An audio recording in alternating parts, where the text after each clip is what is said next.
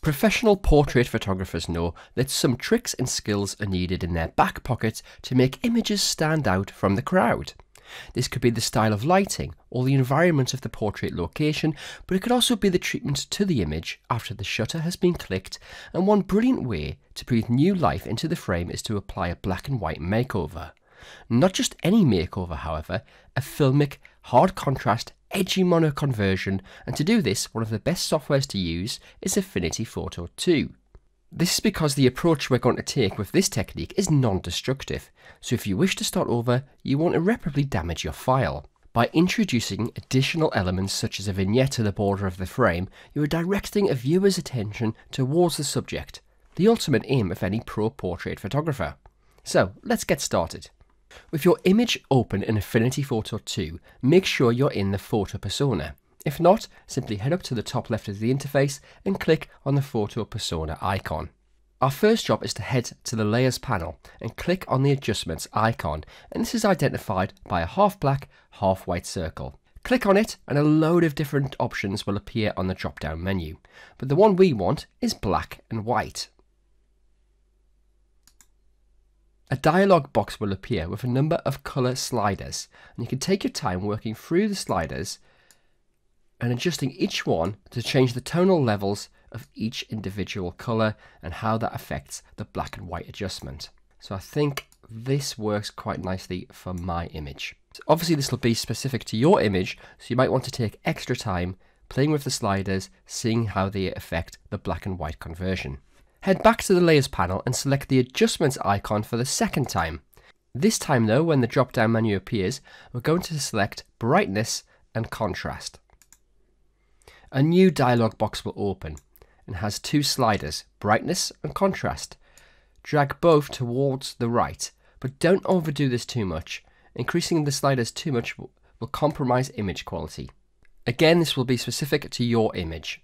Now, the addition of a brightness and contrast adjustment layer can muddy some important details on your subject, like the eyes and the mouth. So we need to rectify this. Head to the layers panel and click on the mask option, which is identified by a circle within a square icon.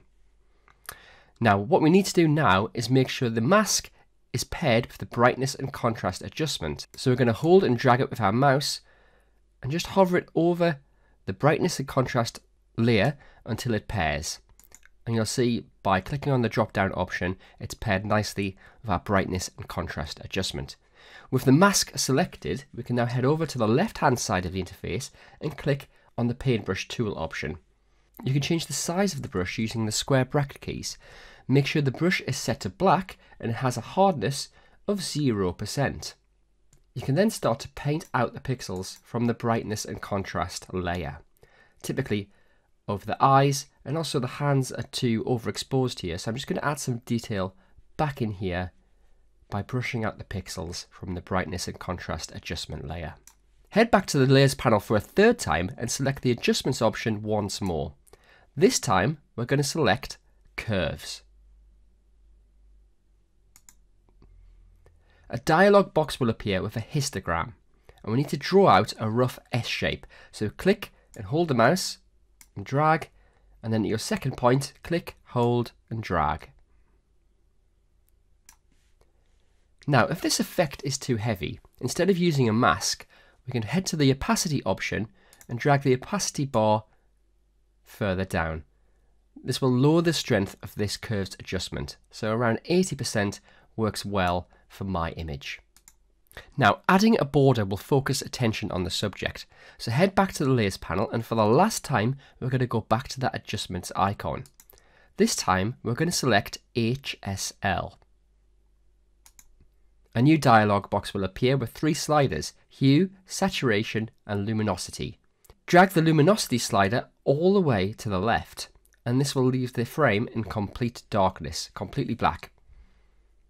So what we're going to do is add a mask, so head back to the layers panel, click on the mask layer,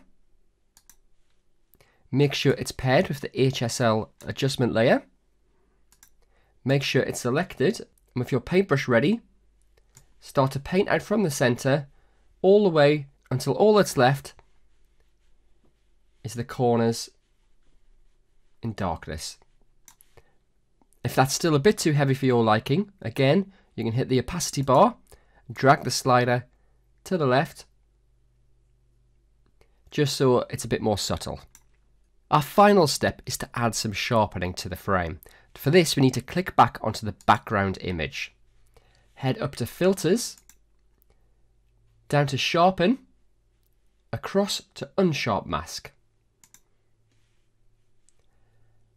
Again, this will be dependent on your image, but a radius of 0.3px works well for me. Click Apply and your image will sharpen up. Okay, let's take a look at how this technique has changed our image. This was our start image. Here's the black and white adjustment, the brightness and contrast tweak, the curves adjustment, and adding the vignette. Quite a dramatic transformation that will make your portrait image stand out from the crowd. There we go, have fun with your hard-edged mono conversions, and I'll see you next time.